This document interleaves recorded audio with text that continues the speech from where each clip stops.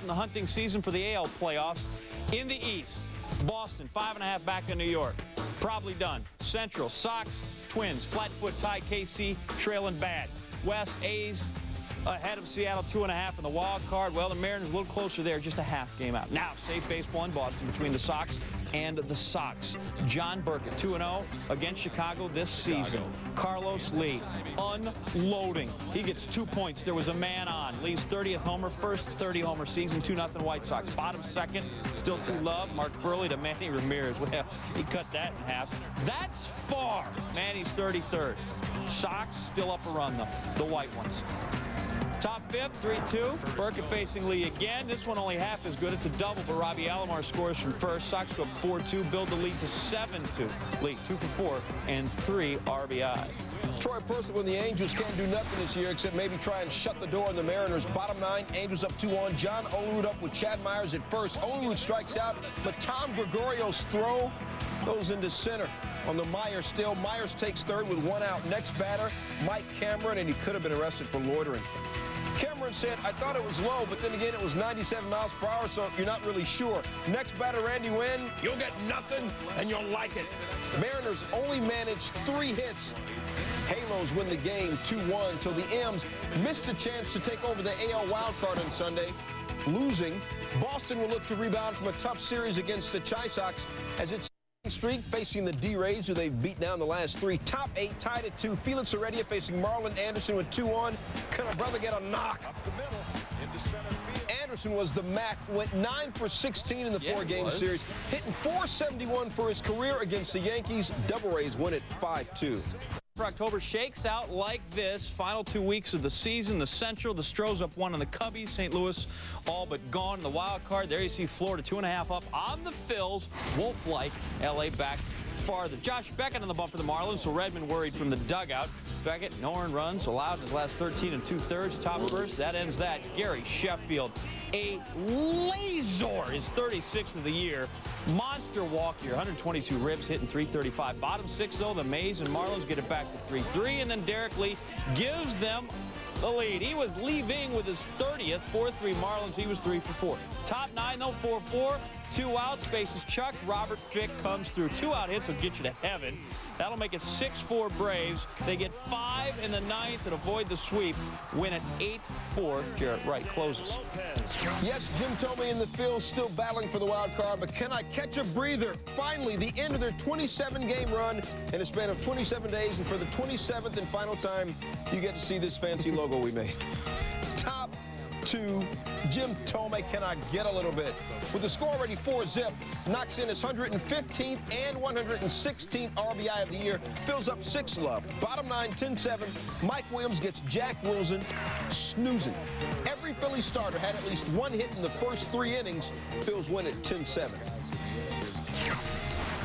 Dodgers took the first 2 from the Pods. 3 would be sweet and a sweep. 5-2 in the 9th there. Gagne gets Khalil Green swinging. Gagne gets his 51st save, 59th consecutive save. Save the Hank Blaylock thing. L.A. hit 4 home runs. David Ross had 2 of them. They win 5-2. Philly, L.A. then each pick up ground in the NL wildcard race Sunday. Their wins, coupled with Florida's loss, leaves the Phils a 1.5 back. The Bums 2.5 back. Big one coming. Marlins, Philly, 3-game set. Hitter on a 3-2 pitch. He walks to lead off the inning. Walk number 2,062 in his career, tying him for second all-time with Babe Ruth. Then he was lifted for a pinch runner, so he's out of the game, but Bond's going to get tossed for complaining umpire Jim Reynolds about a 3-1 pitch. Yak, yak, yak. So, well, long as you're out, you might as well be really, really out. Bottom 11th, we're tied at 4. Todd Linden. Oh, yeah, little bingo now, kid. Scores Marquise Grissom, and just like that, the Giants win at 5-4, banishing the Beermakers back to Milwaukee. 4-3 in the bottom of the 5th. A-Rod facing Jeremy Feacock, and adding to it. En dirección hacia el jardín central, A-Rod. A lo profundo.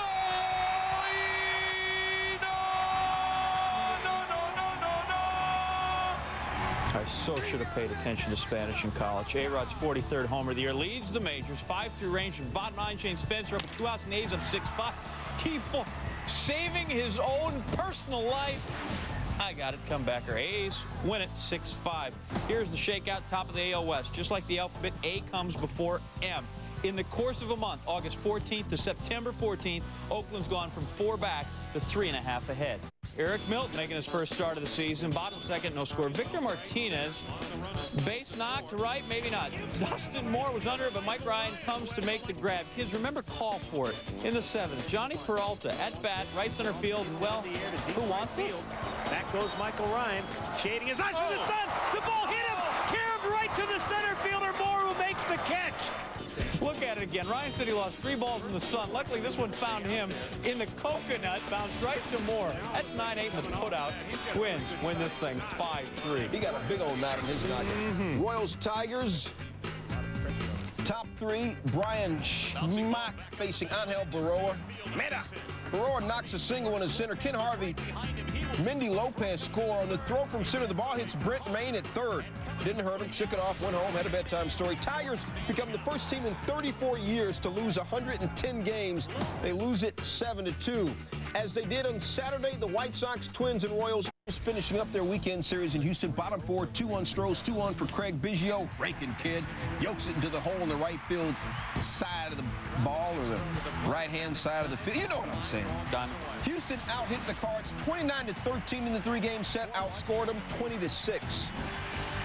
Cubbies and Reds at Wrigley, home team trying to take all 3 of them over the weekend. Carlos Zambrano, well done. Pitched 8 scoreless innings going into 9th, hadn't allowed a walk, and then Ray Olmedo takes ball 4. Leadoff hitter on, Zambrano wild pitch. Olmedo advances to 3rd.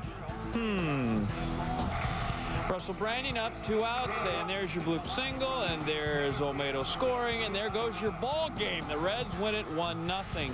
Cubs, tough loss.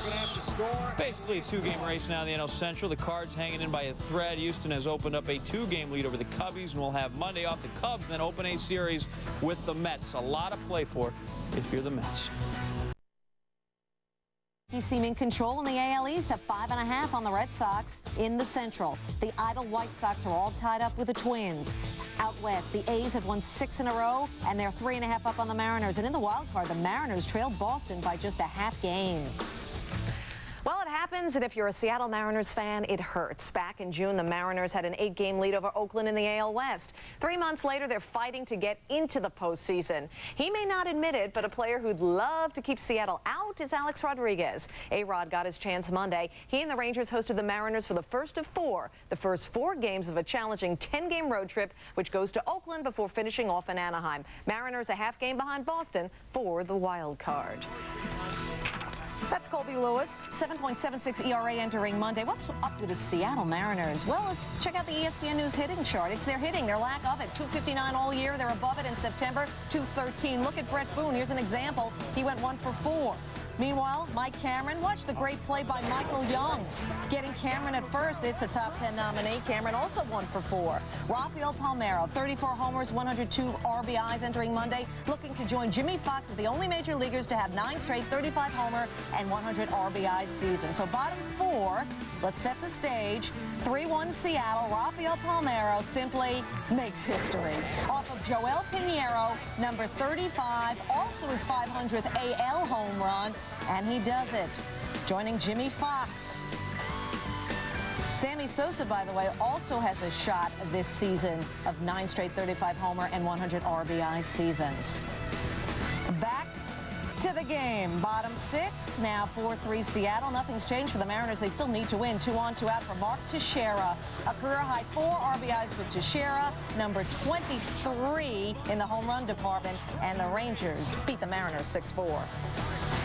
Derek Lowe and the Red Sox looking to take advantage of these schedule makers, putting Tampa in town. Lowe 6-2 career against the Devil Rays, facing Rocco Baldelli in the top of the 4th.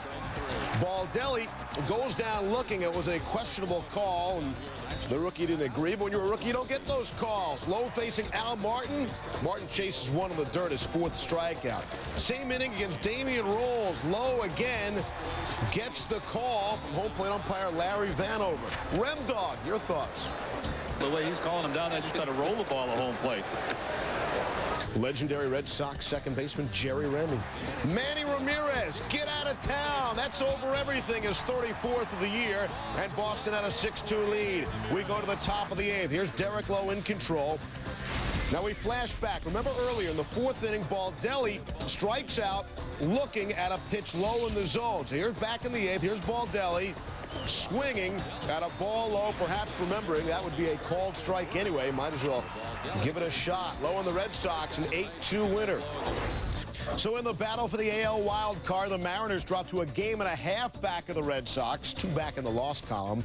Boston sends Pedro Martinez to the hill against the Devil Rays. He's won his last 6 starts against Tampa. Gil Mesh takes the mound for the Mariners. He's 2-0 in his last 3 starts. Let's go to the Central. Top 5, Cleveland up 2-1 on Minnesota. A.J. Pierzynski was hit by a pitch. That's why he's on base. Mike Ryan hits to a double play, but check out Pierzynski's slide in the 2nd. Really takes out Johnny Peralta. Between innings, that Indians bench got heated up over what appeared to be a real late slide over the bag. Buddy Bell was ejected by second base umpire Wally Bell. No relation, I'm sure. And Bell would eventually leave. Top of the 6th. Davis still on. Score tied at 2 outs and the bases loaded. Torrey Hunter puts one down the line. That would score 2 and give Minnesota a 4-2 lead. Later in the inning, still 2 out. Now 7-2 with a man on. Christian Guzman, a 2-run homer. The Twins score 8 in the 6th and win 13-6. Royals and Tigers, bottom 1. Alex Sanchez of Detroit on 3rd, right? Brian Anderson on the mound. His pitch. Brent Maine will throw the ball back to Anderson. And why is Sanchez breaking for home? He's out by a mile. Alan Trammell doesn't know why he broke for home, but this is typical Tigers, unfortunately, for Alan. Top of the 9th, Royals up 2. 2 on for Joe Randa, no doubt. A career-high 5 RBIs. Randa's 15th. Royals win. The Tigers become the first AL team to lose 111 games since the 1939 Browns. But how about the Royals? With their win, the Twins take over the top spot in the AL Central race. The Royals maintain their 3.5-game deficit. For October looked a little something like this heading into play on Monday. The Astros out in front of the Central over the Cubs. The Marlins out in front of the Wild Card over the Phillies by a game and a half. Now the Astros were idle. The Cubs look to take advantage of that, and the Mets at Wrigley. Cubs announced Monday Ron Santos' number will be retired September 28th. Timo Perez, hot smash. Randall Simon, the diving stop, and the flip to Matt Clemente, top 10 nominee. Jeremy Griffiths facing Simon. Ropes a double off the right field wall. Mark Rudzelanek and Moises Alou would come around and score, and the Cubs had themselves a 3-0 lead. We were only in the bottom of the 1st. Top 5, it's 4-1. Danny Garcia with a runner on 3rd. He strikes out swinging 7 innings for Clement, no earned runs. Joe Borowski against Ty Wigginton to end it. He does. Borowski's 29th save, and the Cubs now trail Houston by a game and a half in the Central. Brewers and Cards, Tony La Russa and the Cards looking to snap a 4-game skid. Bottom 3, Jim Edmonds facing Wes Overmiller with 2 strikes. Al Hrabosky, what's coming? Loves to throw the changeup to left-handers. There it is. Here it comes. And a fly ball to deep left. Change up and out. Home run number 37. Overmiller predictable, about to be winless in 11 career starts. Bottom 5, Cards up 8-1, Albert Pujols. He's a fly guy. His 42nd homer. You know, he's got 113 homers in his first 3 seasons, second most in Major League history. Cards, easy. It's basically a 2-team race now in the NL Central, with the Cards hanging in by a thread. Both the Cubs and Cards made up a half game on the idle Astros with their Giants. Bonds 73 homers against San Diego, most against any opponent. Bottom 1 with the Giants up 1-0, 2 out. Bonds. Well, see ya. Number 42, tying Pujols for the Major League lead. Number 655, 5 behind Willie Mays, 100 behind Hammer and Hank Aaron. Bottom 8 we go. Giants down 7-5, 1 out. On the mound, Jay Witasic. Witasic puts Bonds on base with 4 straight pitches. 2 are on now. After an Alfonso RBI single to make it 7-6, but Nito Santiago looking for space and finds it. Bonds would come in to score, tying the game at 7. 2 batters later, runners on the corners. Witasic wild. Pedro Feliz comes home, scoring the go-ahead run. Giants, big victory. Bruce Bochy beside himself. So as I mentioned, but worth repeating, Barry Bonds now 100 homers behind Hank Aaron, 755. To look ahead at when Bonds might catch Aaron, it helps to look back. Bonds' last 100 homers came in 281 games.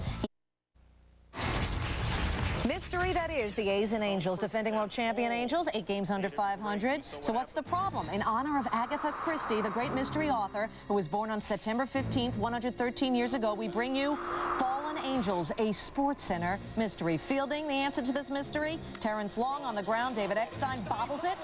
They get the force, but Long is saved. Miguel Tejada would score. Double play would have ended the inning. Angels are down 1-0. Is pitching the answer to the mystery of the Fallen Angels? Let's see. Ramon Ortiz on the mound, bags full, facing Eric Burns. Ortiz walks him on 4 pitches. Angels walk in a run. It's 2-0 A's. 4 batters later, Miguel Tejada up with the bases loaded. 2 out. Tejada. He's got the magic stick. A grand slam. Tejada's 27th home run. A's up 7-zip. Ortiz will be taken out of the game. Pitching remains a mystery. Or is the mystery of the Fallen Angels hitting? Facing Ted Lilly, bottom 5, 2 out. Eric Owens up. Good contact, but Lilly snags it. Great play. More hitting mystery. Bottom 9, 2 out. Bags full. Keith Falk facing Rob Quinlan. He pops it up. Falk would chalk up his 43rd save. Lilly goes 5 to get his 11th win, and the mystery continues as the A's win 7-4. Not related, the Yankees and the Orioles. Top of the first, Alfonso Soriano. He's leading off the game and takes the first pitch from Rodrigo Lopez. And like that, the Yankees had a 1-0 lead. His 30th homer of the year, his 2nd straight year, 30 home runs, 30 stolen bases, and joins this impressive group with back-to-back 30-30 seasons. Even more impressive, Soriano is only the 2nd to do it in the American League. Top of the 4th, more milestones for the Yankees. Jason Giambi launches the ball to straightaway center. His 39th of the year, 100 RBIs for Giambi on the season. It's 10-1. Hideki Matsui with a man on second. Bloops one in the left. Jorge Posada scores. Matsui's the 3rd Yankee rookie with 100 RBIs. Tony Lazzari and Joe DiMaggio the other.